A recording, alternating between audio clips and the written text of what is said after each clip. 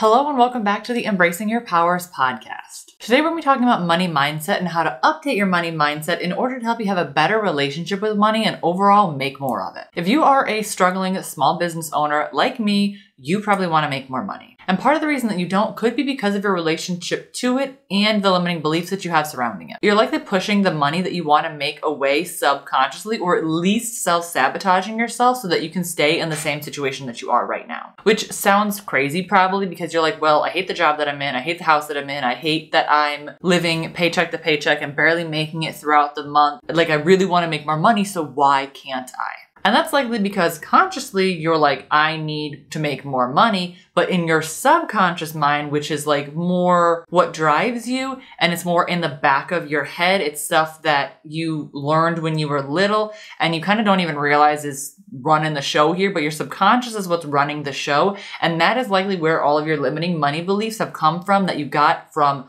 childhood. And if your subconscious beliefs are not on board with your conscious beliefs, then you are not going to be making very much money. So I want to talk a bit about how I started healing my self-limiting beliefs and kind of get you guys introduced into the world of manifesting and making more money and healing your subconscious beliefs so that hopefully you can be a more successful business owner and start making more money. Now, I used to be extremely stressed about money, and I frequently still stress about it, but it used to be way, way worse. Like, I'm talking way worse. At one point, I got so stressed about life in general, but money was a part of it, that I sent myself to the ER and had a month-long period where I was trying to figure out what the heck was wrong with me. I did so many different things. We thought maybe I had diabetes, I was chilly, I was dizzy, I was like not able to sleep. It got to so bad to the point where if I get stressed enough, my hand, this hand specifically, will go numb. And like sometimes my face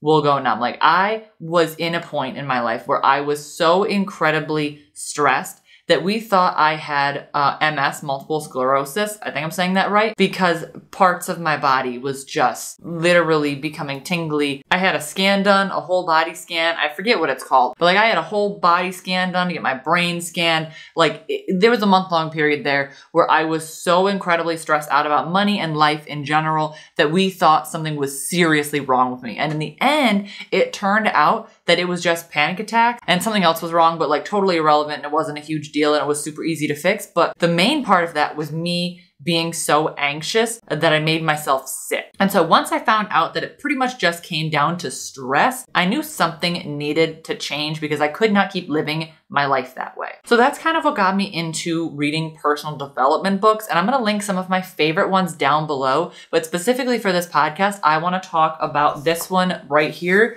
You Are a Badass at Making Money. I've definitely mentioned this before. I don't know if I've mentioned it on the podcast, but I've definitely mentioned this book before in multiple places, because if you are trying to heal your money mindsets and make more money, and you're a small business owner, or even if you're not a small business owner and you just want to make more money, this is definitely the book to read, because it is just fantastic. It's by Jen Sincero. I'll definitely be linking this one down below. And that's the one that I kind of want to recommend to you the most and talk a little bit about kind of like what I learned, because that's what started me healing all of my negative money mindsets and what kind of started the transformation in my business. The good thing about that book is she gives you journal prompts at the end of pretty much every chapter. Like, she gives you suggested money mantras. I don't know if you're gonna be able to read that, but she gives you suggested money mantras at the end of every chapter so that you can say them. This one says, I love money because I love myself. And then she says, give at least 10 answers to the following. Make a list of all the reasons why you deserve money. Make a list of some beautiful things that have happened in the world thanks to money. Make a list of all the awesome things and experiences money will add to your life. And then make a list of how you being rich will benefit others. And so one of the first things that she talks about in the book, and one of the first things that I started to do, is you have to understand that money is not the root of all evil. And I'm sure you've heard that saying a million times, and you may have even said it yourself. Money is the root of all evil. Cut that out. No, it's not. It just isn't. And fact is, money is nothing but energy. Money is nothing but a tool that we use. And I know, I'm sure you've heard all of the cliches, like money doesn't grow on trees, money is the root of all evil. But really, money kind of does grow on trees. Like, in a way it does, because it's all around us. Everything that we had to have bought with money. This book I bought with money. This case that holds all of my SD cards was bought with money. This camera that I'm talking to you on was bought with money. Everything that we interact with and touch was bought with money. So you don't go a day without interacting with something that money was able to give you. Because money is just there to give you things. And that includes experiences too. You can't go on a vacation if you don't have money. So money isn't good or evil on its own. It's neutral. We as humans give that meaning to it by what we do with it. If you steal money out of somebody's pocket, the energy around that money is bad. But if you turn around and you give it to your favorite charity, now all of a sudden the money is good. But what changed? The money itself didn't. It was worth $20 when you stole it, and it's going to be worth $20 when the charity that you gave it to spent it. The money itself did not change. What changed was the way that you got it and what you did with it. It was the energy or the situation around it that changed. You stealing it is bad, but giving it away to a charity is good. However, it still equals $20 no matter what. So money itself is not good or evil. It's what you do with it is good or evil. If you are a good person, and if you're listening to this podcast, I know that you are, you having a bunch of money isn't going to all of a sudden make you evil, because that's a lot of what we hear too as well, right? Is that rich people are bad, they've done bad things to get their money, whatever, rich people are gross, snobby, etc., better than us, whatever you want to call it. If you want to be rich, because let's be honest, you probably do, everybody wants more money, then you're going to also have to stop talking bad about people who have money. Because are some rich people bad? Yes, of course. But are some poor people or middle class people bad? Yes. But the difference isn't how much money they have. The difference is who they are as people. If you are a good person, you getting $1 million is not all of a sudden going to make you turn evil. Hopefully. Hopefully you're still going to be a good person and you don't let the money and the fame and the fortune or whatever you have go to your head, and you're still going to be a good person afterwards. Money is just a tool to get us somewhere that we want to go or get something that we want to have. That is it. So once you take away the taboo around surrounding money, you'll hopefully start to feel better about making it. And like I said, the same thing goes for rich people as well, or just people in general with a lot of money, upper class people. If you think all rich people are bad and you think they have all done bad things to get their money, then why would you want to become them? And that's part of the subconscious beliefs that we have to get rid of. Because if you think rich people are bad and you want to have more money and become rich, you're not going to want to become a bad person. So you're going to subconsciously push the money away that you want, because it's not a bad thing to want more money. Because let's be real here, we all want money. That's not a bad thing. That is not greedy. That is not selfish. That's okay. We all want more money because money helps with the ease of life. If you don't have money, you can't buy groceries. If you don't have money, you can't have a house. If you don't have money, you can't go on vacation or pay for your kids' college fund or buy a car or have internet or do any of these things. So having more money is not inherently a bad thing. But if you are bad-mouthing rich people and you are turning your nose up every time you see an influencer post a picture of their brand new bag, their designer bag that they bought with their hard-earned money, then how do you expect to become rich? How do you expect to become one of those people? And now I'm not saying you need to have a mansion with a pool complete with an indoor water slide. And I'm not saying that you have to have enough money to buy the designer bags. That might not be the type of rich that you want to be. I know for me personally, I am not interested in that. You may want to have just enough to get by, or at least a little bit more than just trying to get by, because I'm sure getting by is what you're doing right now. You might want to be able to go on the vacation you want, have a nice house, save for retirement, and send your kids to a good school. Everyone's version of rich is going to be different, but also don't limit yourself. Are you upset that the influencer is showing off her designer bag because you think it's a waste of money and you don't want that? Or are you upset because you're jealous and you wish you had the money to be able to buy designer bags and have a walk-in closet with places to store your designer bags and your shoes and your nice clothes and color coordinate them and all these different things? Either option is fine, but it's not selfish or bad to want more out of life. It is not greedy to want to be rich. And the first step to making more money is allowing yourself to dream about all the things you want, even things that you're not sure that you can have right now. Even things that are so far out of the realm of possibility for you that you can't imagine even having them. Instead, you want to think about all the good things that you can do with money, and that's when you're going to start to be able to manifest more into your life. For me personally, I don't want a big house. I don't want a bunch of big fancy cars. I want a nice house with room for my kids. I want to set them up for a good life. I want to have a house on the lake and the ability to say yes when they want to go on field trips or go to McDonald's or give them experiences for the rest of their life. I want to be able to save for retirement. I want to donate to charities that I love. And I want to be able to start a business or start a fund where I can give grants to people who want to go to college or to lower income or middle class people who are like minorities or LGBTQ plus or people like that. I want to give grants to people to start their small business or be able to go to school and get higher education for college. And the more money I have, the more money I can give back. I currently can't do those things because I don't have enough money. And money will allow me to be able to help all of these people that I want to help, including myself, because it's not selfish to want to help yourself either. It's all about the life that you want to have. And there is absolutely no shame. If you want the big house with the luxury view, go for it. Allow yourself to dream that and allow yourself to not feel guilty to want to have that. No shame whatsoever. Whatever it is in your dream life, you want to be able to have the confidence to go after it and not have those limiting beliefs holding you back. Now, the next step is to start uncovering the way you think about money and really understand why you think the way that you think. Because sometimes we work on autopilot, as I mentioned, subconscious beliefs. So basically the way that it works is your brain, your subconscious brain forms by the time that you are 7, and then your conscious brain kind of forms around that. So your subconscious brain is the part of your brain that you don't really know is there, and it's stuff that you picked up when you were a kid. So for example, what did your parents tell you about money?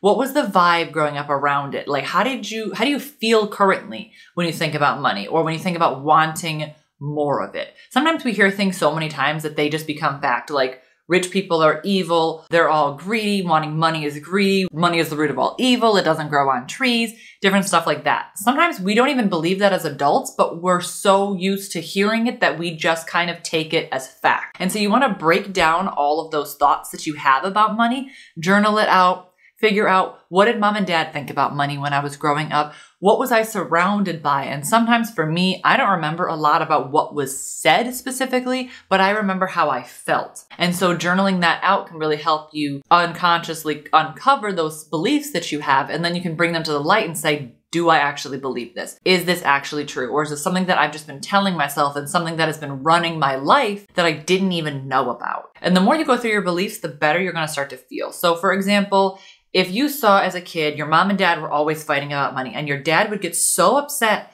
about it that your dad would walk out of the house and he would leave and he'd go somewhere because he was just so angry he couldn't handle dealing with a conversation anymore. Your kid brain might have seen that and said, money makes people that I love fight with each other, and my dad leaves me or just leaves, like people leave because of money. So your brain took that as a fact, even though it isn't. It's a subconscious belief that you know have, and it's now lodged in your brain and kind of controls everything that you do almost. Now you don't want money in your life because you think that the people that love you will leave. Or if your mom constantly said that we don't have the money for that, you may now think that money is scarce and you might freeze up every single time you have to spend money, even if it's something small. Now for me, this was huge. If I saw that my cat food was getting low for my cats, or like their cat litter, or just something really, really small, I would freak out, or not as I freak out, but I'd kind of tense up a little bit and be like, oh God, I have to actually buy this thing. Do we really have the money for this? Because I have to feed my cats, right? Like I don't have a choice. Or if I wanted to pick up something small for dinner before I got a couple of ingredients or whatever, I would have to go out and buy things, and it's just like, oh, do we really have the money for this? Should I get something else for dinner? Maybe I should just make mac and cheese or make something smaller or whatever. And even though it's a small amount of money, your brain says, we don't have enough money for that. That is your immediate, instant reaction. And so you ask yourself, is this worth buying? Can I afford this for every interaction that you have or everything that you need to buy? And the answer is, of course, yes.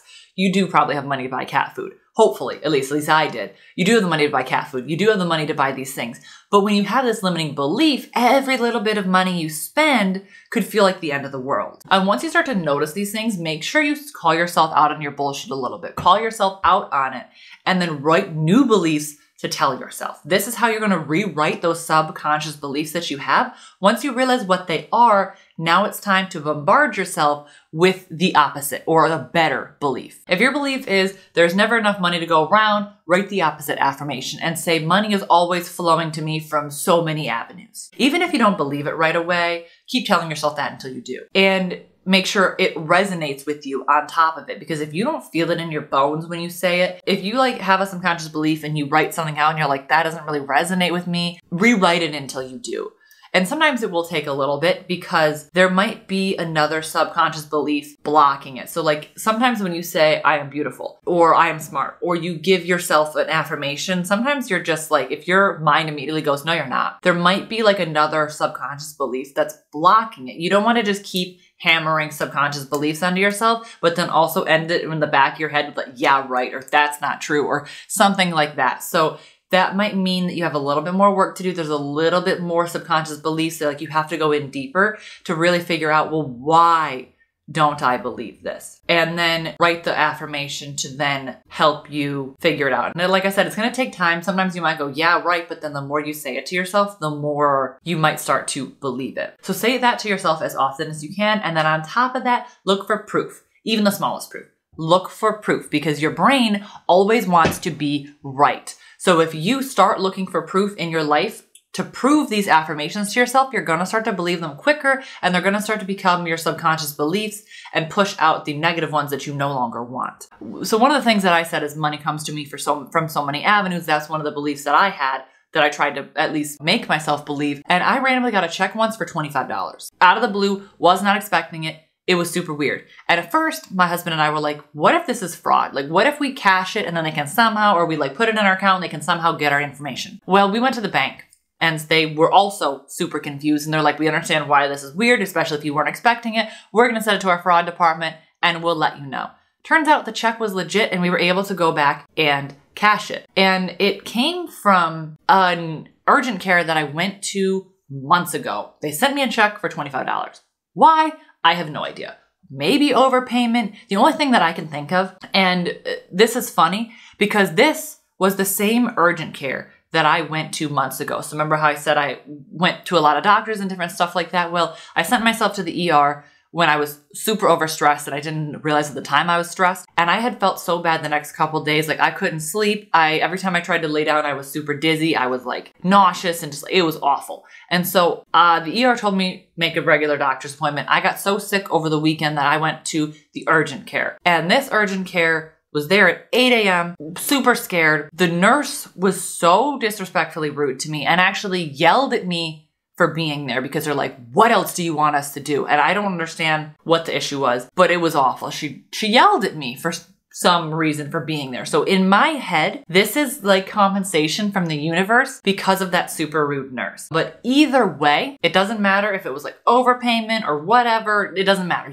Money came to me through the universe, and that solidifies to me that money can come from everywhere. Because one of the things that she talks about in this book is everything comes from, she calls it universal intelligence, same thing. You can call it God, you can call it universe, you can call it spirit, you can call it whatever the heck you want to call it. I just call it the universe. And she says that money comes through the universe. You get it from people, but all of the money and everything comes from universal intelligence. So in my head, it came from the universe through the ER. And if you're in business, you can get money from so many places. And it's actually really fun to think about where it could come from. Basically what you need to do is you kind of have to raise your vibration to match the frequency of whatever amount of money that you want to make. Because as I said, money is just energy, it's just frequency. So you need to raise your vibration to match that of the money that you want to make. And so it's a good idea to keep your eyes open a bit for all options.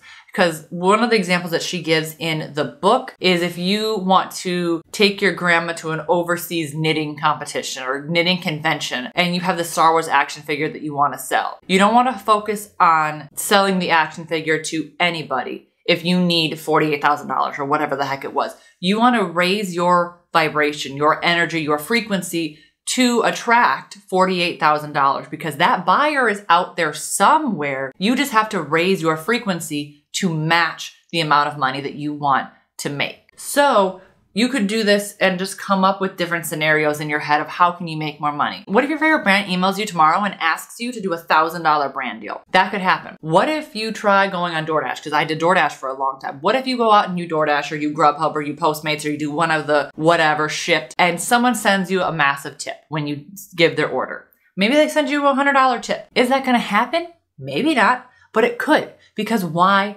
not? And so when you're healing your money beliefs, it's kind of fun to think about all of the different ways that money can come to you.